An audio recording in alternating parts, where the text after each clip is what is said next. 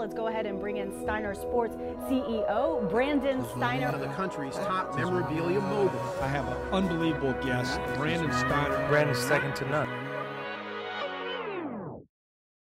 One of my favorite people and one of my favorite announcers, Mike Breen, joining us. Hello, Mike. You say that to every announcer that comes in here. I say it to a few. Yeah, I do say it to a few. But you are truly one of my favorites just because, and we were just talking about this, you're doing the NBA Finals. You're 2 inches away from LeBron, Jordan. But I remember playing basketball with you 30 years ago. Yep. And you were a writer for, I think, the Post. Or was the Daily News? No writer. I was a broadcaster at NBC Radio at the time. I was a producer. A producer. You were kind of had a moderate. It wasn't like you were headed automatically to stardom. Where was the break there? Because I remember all of a sudden when you got the first crack, where you were going to start doing. I think the first thing was the Knicks games. Well, the first thing that actually really got my name out there was I filled in on the Imus show. Oh, the morning, right? Yeah, right. Don Criqui was Imus' sportscaster, and he would miss every Friday and Monday during the football season. So I asked the program director, "Hey, could I fill in for Criqui?" And he said yes. So I got on the Imus show. Was it just that simple, an ask? Just that simple. Nobody had thought to have asked before. Of course, we had to go back and get permission for Imus. And at the time, he was still in his drinking days, and he agreed to let me come on, and then threw me out of his office. And the next morning when I went in, he had no recollection of who I was. And he wound up interviewing me live on the air on my first sportscast. It was as scary a situation I've ever been in. But he took a liking to you. He played on you. He was so good to me and taught me so many things in the business.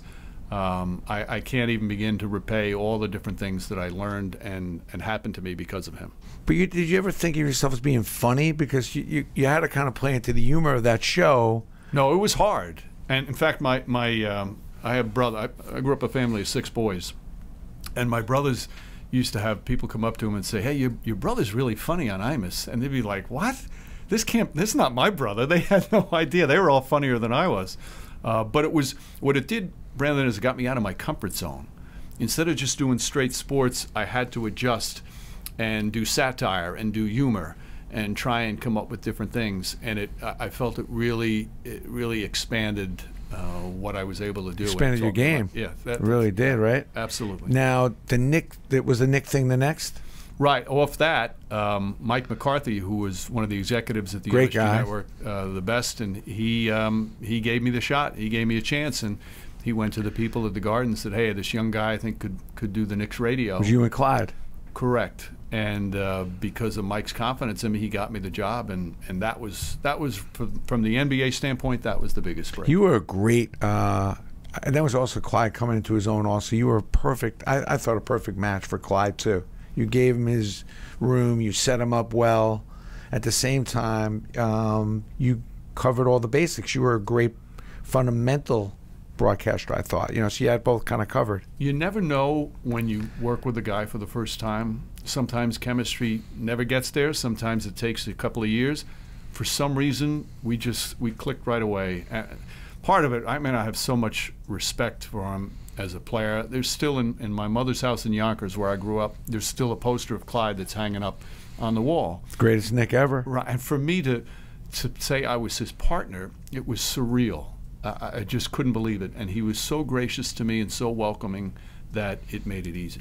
What's the hard part about your job? I mean, obviously you're doing the big games, you're on the stage. There's no better opportunity. It's worldwide, but what's the hardest part about your job? Travel and being away from your family. I'm a dad and a husband, and you miss birthdays, you miss dance recitals, you miss baseball games, and you have to have a family that understands. And it's hard. There's some nights you're in hotel rooms, and one of your kids is having a birthday party, but it's a sacrifice you make. And then when you're not working, you make sure you're just with them all the time, and that's part of having a wonderful family. So that's without question the hardest part. Because there are some dates that are just locked down. There's nothing you could do. You got to be there. Right. Exactly.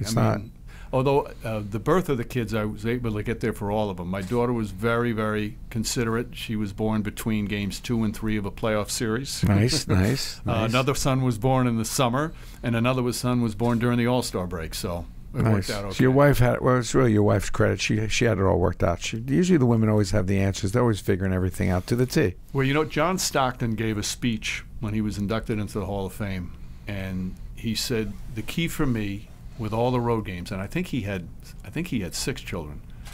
He said, knowing that every time I walked out that front door to go to the airport, I didn't have to worry about the kids in the house because my wife took care of it. And that's the way I felt. I mean, she's the all-star.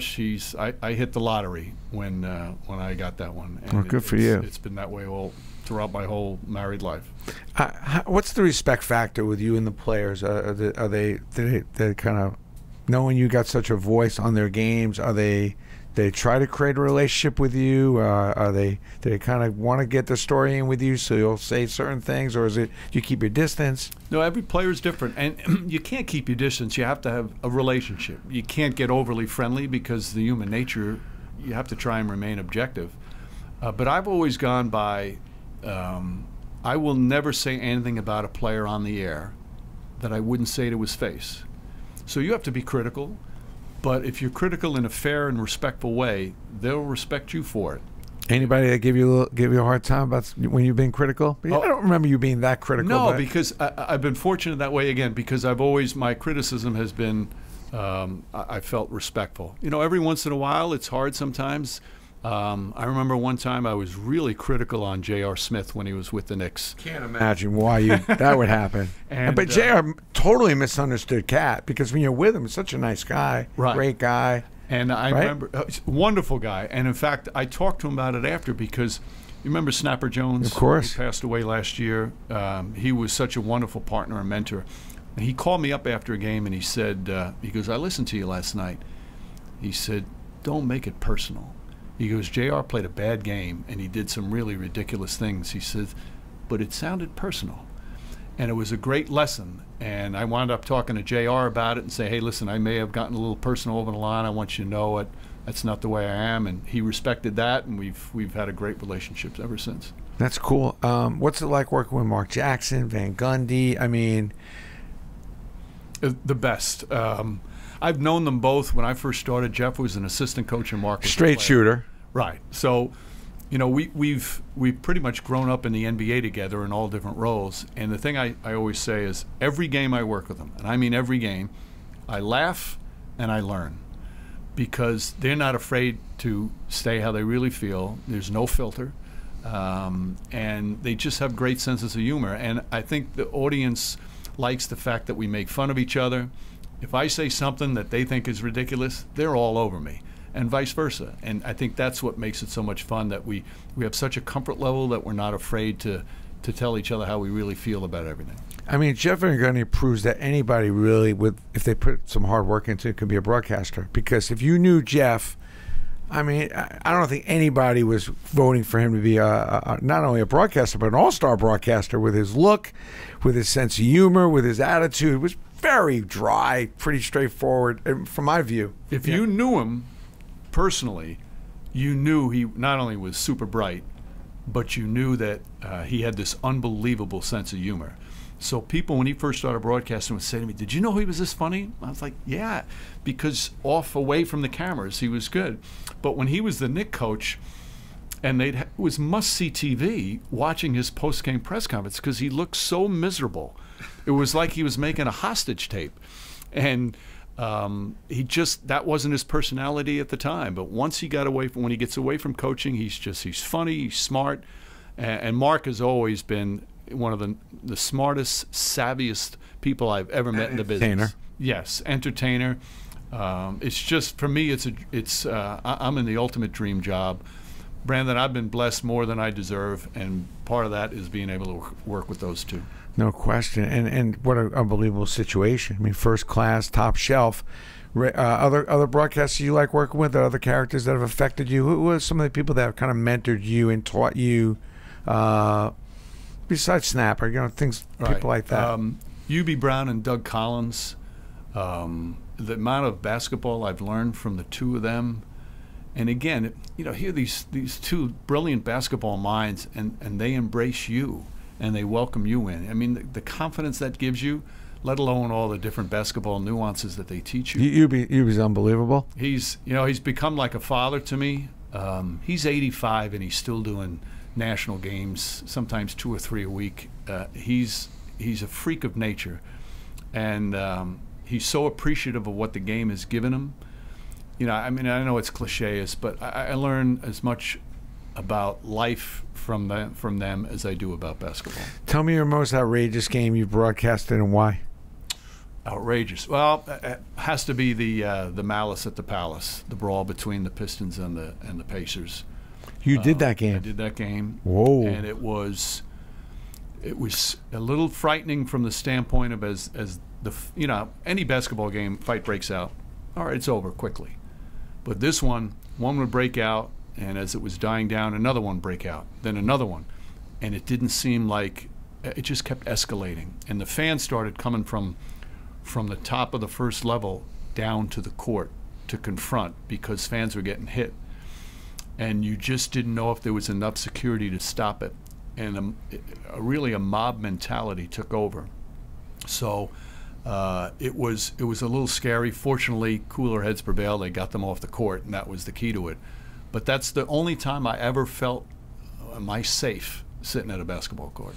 The greatest game you've ever been to, something unbelievable happened that you've never seen before happen, and it never may happen again. Well, that's tough. Anytime a Game 7 of the NBA Finals, that much. Every possession. Every possession's so important. When Cleveland came back from the 3-1 deficit and won Game 7 on the road, and LeBron James had that block at the end that would have sealed it for Golden State. Iguodala's clearly ahead of him. He hits that layup. Warriors win the title, and we're talking about 4 straight titles. Instead, he does this incredible chase down block and saves the game for them, and they win. One of the great plays of all time. Of all time. And I love it because it's a defensive play. We all get caught up in the three-pointers and the dunks, and they're all great and fun and exciting. But to have a defensive play determine and change, you know, the history of a franchise, the history of a city, that one is right up there. Jordan, LeBron? I will never compare players from different eras. But if you had to take one, which one would you take first? You're a hooper. We've played some hoops together. No. One game. I have to win one game. I think I'd take Jordan. Wow. I think if I have one game, I'm taking Magic, and I'm bypassing the two of them. Because you get the coach and the guy who can play 5 positions. Wait a minute. You're taking a guy who passes for a guy who used to like to shoot so much? I'm taking, yeah. I'm bringing my shooting back. I've been shooting a lot better lately, thank God. I don't want to go to my grave one day going, I should have shot a little more. Right. So, and that's why I never got the ball much, so I'm making up for lost time. Was there anything better than that 14th Street game? I mean, think about the characters in that game. From Vesey, Peter, page 6. Right, Richard Emery, Richard Johnson. The Rock. Jackie Ryan. When Jackie Ryan used to come down. I mean, that guy was shooting from half court. Right. I would give up a layup to pass to him at half court, which was a better shot. It was so much fun. Oh, just my guys God. that love to play. There's still nothing. All my life, you know, I've tried different various sorts of exercises. There is nothing better than a full court run. There's nothing better. I still run, still get the game in my house. You're welcome to come and play. It's a little bit of an older game. We get a good run in. I'm afraid of my knees now. I still like to run. I'm okay running straight. Yeah. When I got to start cutting and stuff, that's when I run. You got to prepare for it. Yeah. It's some work to keep playing. I still love the game enough for. I want to play till I can't play. Oh, I know. Remember there was an older gentleman in that game, and I can't remember his name. He worked for HBO. He was an executive at HBO. He was close to 80, and he was still doing that run. We play with a 75-year-old. Yeah. I sometimes I'm guarding. I'm like, I cannot believe this guy's 75. Right. Those are my heroes. I mean, that's, you got to give him credit. Right. And you got to prepare for you can't just hope that you're going to play that long. You got to prepare for it. You got to eat right, and you got to stay slim and all that. You like the condition the NBA game is in now, and what changes would you make? The thing I love the most right now is that most of the star players, both veterans and the new players coming in, they care more about winning. for a long time, young players define their games by how many points they scored. The young players today are defining their games by how many games they win, how many championships they compete for, and I love that. I think there's an unselfishness to the star element in the NBA right now, so I love that. The three-pointer is exciting and fun, and you're never out of it, but I hope it doesn't continue, because there's nothing better than post-play. There's nothing better than backdoor. It's kind of lost, though, a little bit. Yeah, right? Now, it's still there a little bit, and it does go in cycles, but that's a part of the game that I hope we get back a little bit more, because there are a lot of guys shooting threes now that should not be shooting threes. But like that's everybody. The way the game is. Yeah, that's the way the game is. That's the way the game is. The power, the power teams. Is it good, bad? I mean, probably good for your broadcast, but there's too many have-nots. I mean, I look at the Knicks. I get caught up in the Knicks, but I tell people, I'm like, at least Dolan has tried. He's brought in the best players he could afford, coaches, GMs, but there's probably 20 other teams in worse shape than the Knicks. Yeah, it's. I do think it's good to have the Goliath, because people either root for this Goliath or they root against. So from a rating standpoint, for our business, it's a good thing. And quite frankly, the other teams, you got to figure it out. You want to stop this? Well, make the right draft choices, sign the right players, do the player development the way it's supposed to be done. You've got to figure it out. It can be frustrating for the fan, and nobody's more frustrated right now than Knicks fans, and they're so hungry. But you got to build the right way. There are no quick fixes, and you've got to build a franchise like San Antonio has always done. But even with San Antonio, one of the key reasons, if not the key reason why they had so much success, they drafted the perfect guy who for the next 20 years was there. So you've got to pick the right players. There's no question. I think the G League also is a big answer. I was talking to Adam Silver a couple months ago, and I was like, don't let those guys go to Europe. You need to develop. This college game and NBA game, a little different. Develop more players, and you'll find some diamonds out of those. I think there's too small a sampling of players that stay. I think the players for not a lot of money and less money would stay here. And you got to believe that we're letting 10, 15 good players go to Europe. And out of those 10, 15, maybe there's 2 or 3 stars maybe in there every now and then. It's changed. I think last year, and I might be wrong on exactly, I think it was 54% of NBA players on NBA rosters last year had G League experience. That's an incredible number when you think about it. And I'd say what's up the ante on the G League. Well, they did raise the prices, or the salaries. Yep. And the franchise fees, and they'll probably right, and they'll probably do it again, because they need to do that. And it's been a great minor league. I'm a season ticket holder. I'm up here all the time. Oh, it's first row. I love it. Plus, I love getting the coaches huddle. Easy to keep tabs on your guys, so it's been a great thing. Is there one thing with the way the league is set up now? I love they finally fixed the timeout scenario, because that was just, oh my God, it was terrible. But the replay, would you change anything there, or is there any rules you would change? I always feel like, could you maybe cut down 1 foul, so maybe now 5 fouls, so maybe guys foul less, and that would kind of make the game. It's so foul intensive. It seems like every time down is a foul. Right. And maybe if the guys only have 5 fouls to give, they'd be a little more nervous, like in college, about fouling so quick. The only thing is, if you start cutting back, now you're taking a chance of your star players not playing. There are some people who think there should be no disqualification. There just should be a penalty. Like once you get to your 6th foul, there's an extra free throw, because you don't want your star players sitting on the bench when people are paying money to see them. I agree with you 100%. They made the changes in the timeouts at the end of the game. I think they can go even a little farther than that, because the end of games, that's when it should be back and forth, so thrilling, instead of timeouts and replays. And the replay part, although it's here to stay, I think we've gone too far, and we've got to figure. And I don't know the answer, but you've got to cut back on the amount of replays, because it does slow the game down, especially at the end of games when it's so exciting. You look at an NHL playoff game, hockey. Back last 2 minutes, you're on the edge of your seat. You can't move. There's no bathroom break. An NBA game is going back and forth without time. There's nothing more exciting than a great NBA game at the finish. But it can be so frustrating when there's all those stoppages. There's no question. Your favorite coaches? Yeah, you hear everything. You're right there, and you've heard some funny lines.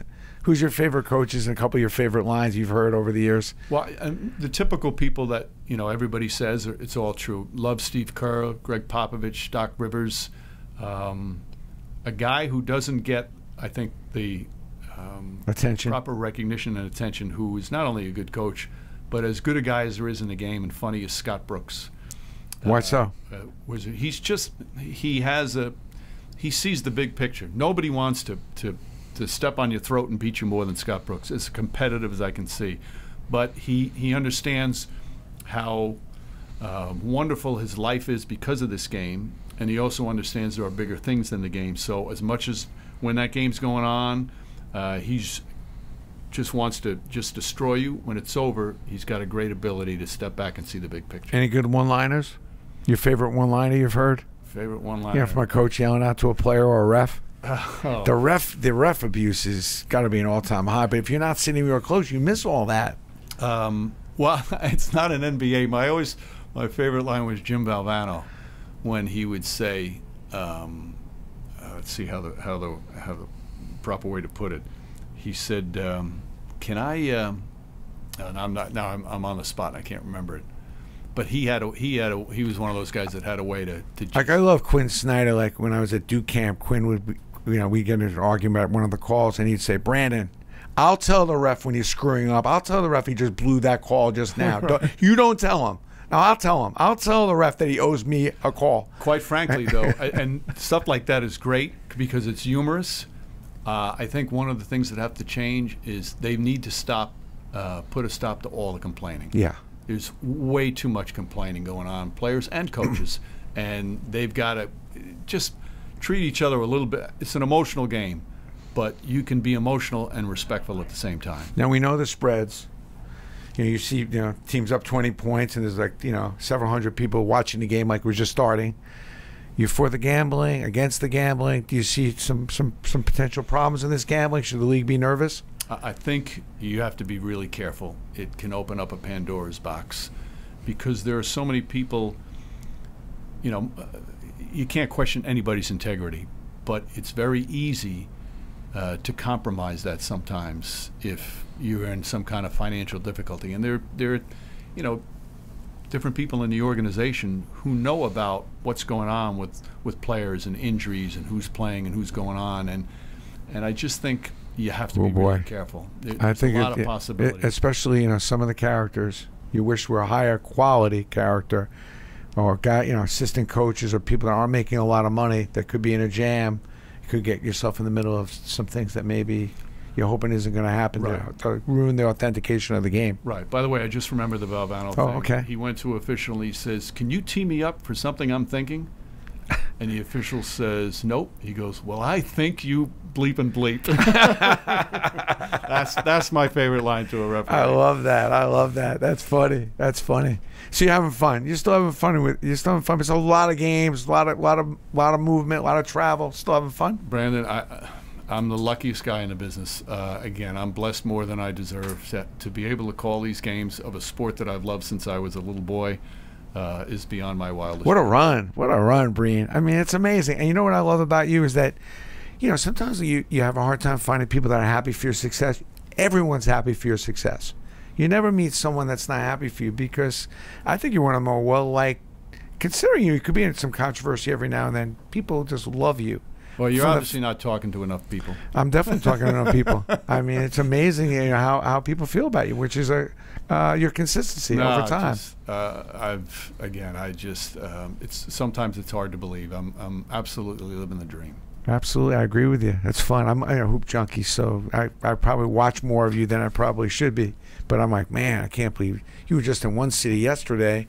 So I kind of stopped for a minute and go, man, that's got to be tough. Yeah, again, the travel is the West Coast, then you're over here, you're there. I'm like, that guy hasn't been home in a week. And I like driving by airports during the summer and not having to go into the departure lane. Absolutely. Well, thanks for your time. Appreciate the work you do with Beck. How great is Beck, huh? The camp, kids. Giving back. Love it. Bruce Beck is a New York treasure. He really is. He has had the enthusiasm and the spirit and the way he treats people his entire career. And you talk about thrilled for people's success. The guy is. I agree. He's had a career that's wonderful. What amazes me, and it's true, is when I'm with a player and something comes up, we need to go to the media on it. And I can't believe how many times a Jeter or a Marion would say, "Well, call Bruce back then. Let's give him that." Right. I mean, there's a lot of choices, and his name always comes up, Right. and that's the true sign. Yeah. He's earned that credibility.